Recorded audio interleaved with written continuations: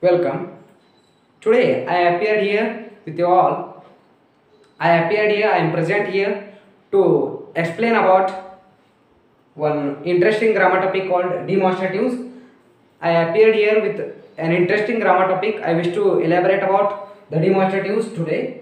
So that is why I have written already all regarding that on the board. Just because I have written already, because if I write while making the video will be lengthy. So that is why the video will not be the video will take the long time. So that is why it will not be uploaded. If the video will be lengthy, it will not be uploaded anywhere. So that is why I have already written on the board.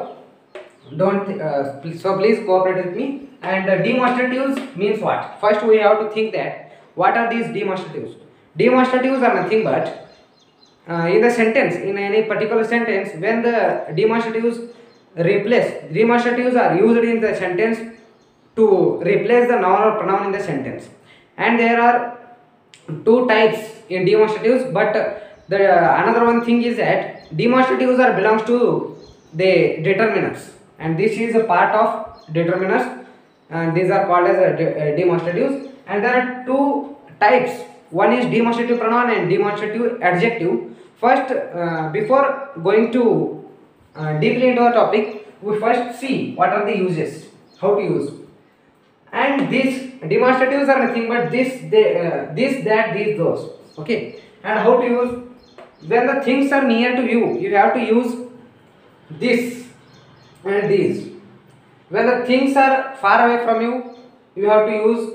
If you want to point out, you have to use that and those.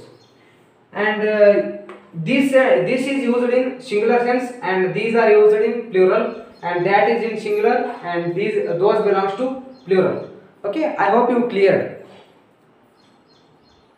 And demonstrative pronoun, demonstrative adjective. What is the difference between these both? I will tell you. Demonstrative pronoun and demonstrative adjectives are quite different than each other, because they function as, here in demonstrative adjective, this act as a pronoun, and here this act as a adjective. How to recognize? This is my pen. There are some simple tricks I will give you. Where and which. Where and which. What is the use of these questions? I will tell you. When the question arises, where is your pen? That is also belongs to the adjective, but in this grammar topic I have given you the hints like where and which, these questions. According to these questions, through these questions you will understand thoroughly. You will recognize the demonstrative pronoun and demonstrative adjective. Where is my pen means this is my pen. Where is my pen? Here. So this is near to me, so that is why I have used this. This is my pen. And which pen is yours? There are many pens. These two pens. And this pen is mine. Sorry, this is yes, this pen is mine. Why? Here the demonstrative comes adjective. Demonstrative becomes adjective, became adjective. So that is why, and that also.